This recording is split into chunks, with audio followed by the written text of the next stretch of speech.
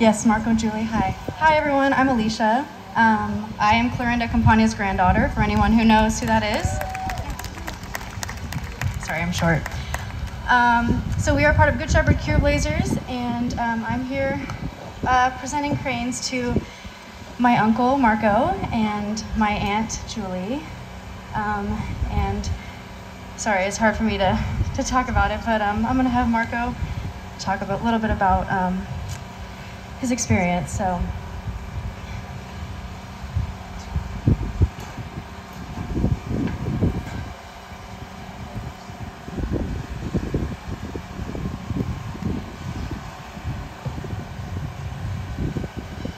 Hi, my name is Marco Campagna. I'm Julie Campagna. This is all a little bit new to us. Relay for Life is not new to us. We've been a member of the Cure Blazers for a lot of years with team captain Clorinda Campagna, my mother right there.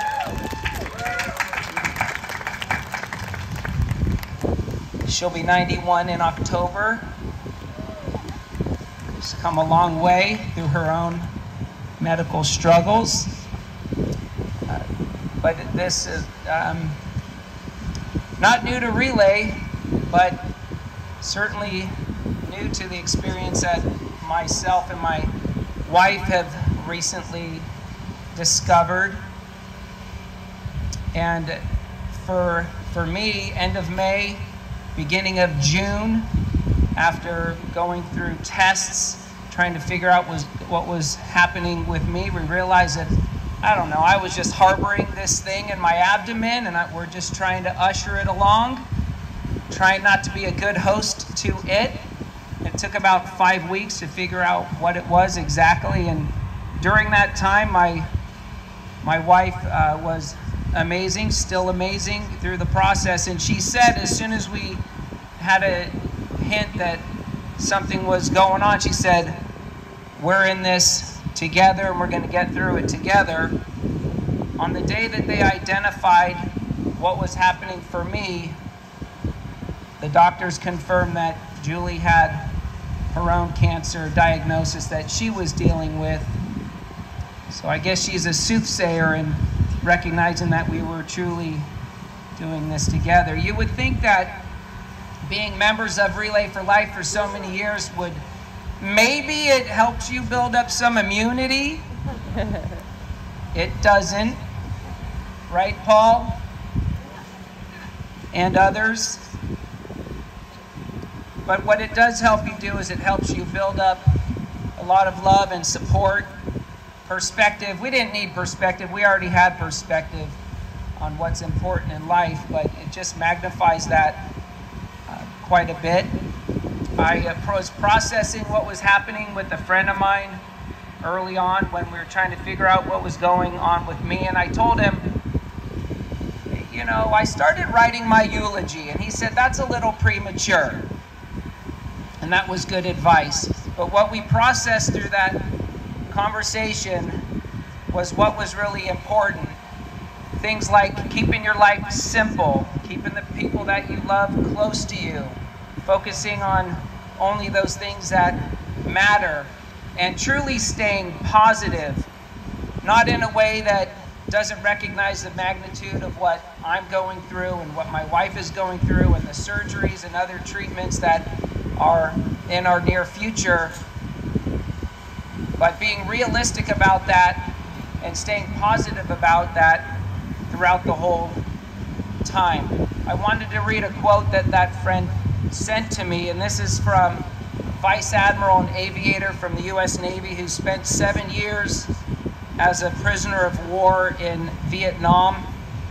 And he said this about having faith, staying positive, but being realistic. And because of who he is, I think that his words have more cachet than anything that I could have said or others as well. And he says, "You must never confuse faith that you will prevail in the end, which you can never afford to lose, with the discipline to confront the most brutal facts of your current reality, whatever they may be."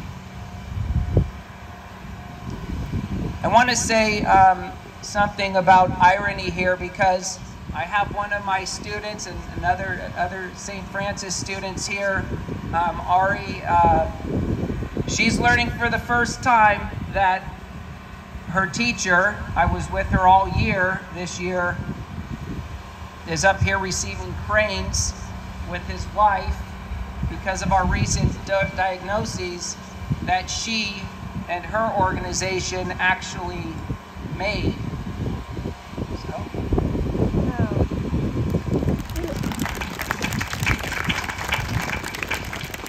And I'm going to say one more thing. I told Alicia I'd keep it brief. I'm going to say one more thing. I have this bracelet that somebody gave me. Well, my sister and brother-in-law gave this to me for Christmas.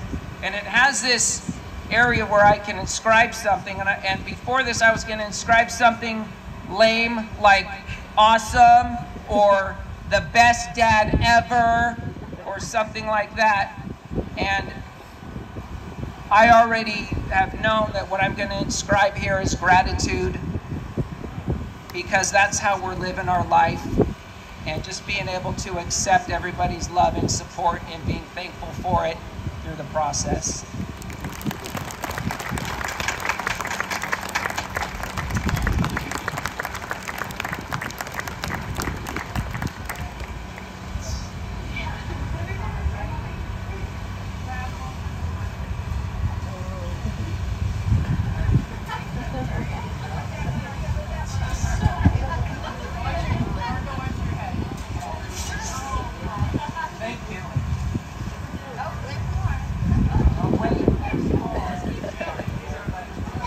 I'm going to invite all the crane recipients to stand out in front with their crane and the presenter to have their photo taken.